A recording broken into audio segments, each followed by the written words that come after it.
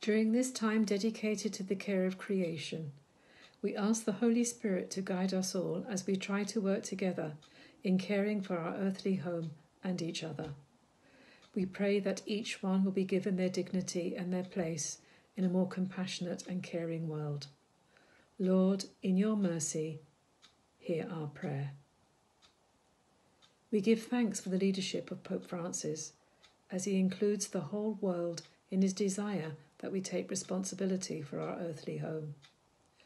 We ask the Lord to strengthen and protect him as he perseveres with his message.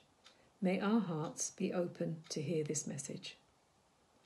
Lord, in your mercy, hear our prayer. During this difficult time where we are being challenged by COVID-19, we pray for our young people as they return to their education in schools, colleges and universities.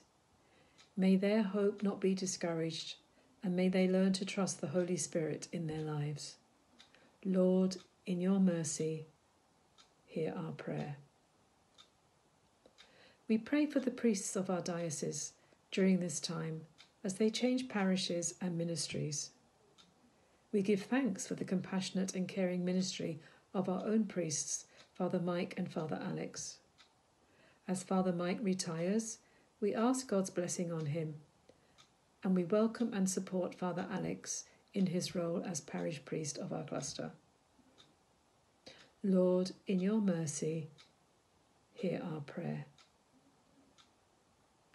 We keep in mind and heart all those who are sick, in hospital, and those suffering in mind and body. May the Lord touch each one with his healing power and give them his peace. We pray especially for Lord, in your mercy, hear our prayer. For those who have gone to their eternal rest, may they be at peace in their heavenly home, held tenderly in God's faithful love. We keep in mind and heart,